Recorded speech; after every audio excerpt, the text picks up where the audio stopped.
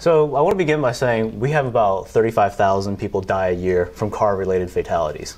I think most people imagine that if we just were a little more conscientious, if we drove a little bit safer, we would be able to reduce those fatalities. But I wholeheartedly believe that that's not true.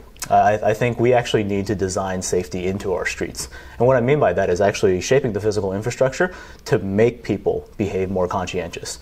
If I just put a sign out there that said, 25-mile speed limit, I don't think that gets the job done.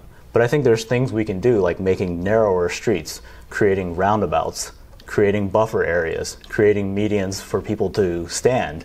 Those things can significantly reduce car-related fatalities.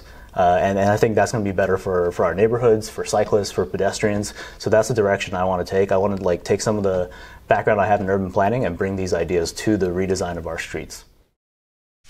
Hey, if you like what you saw today, visit isaac.vote, where you can read about all 21 of my policies. And I hope you vote Isaac Wang for San Diego City Council, District 5.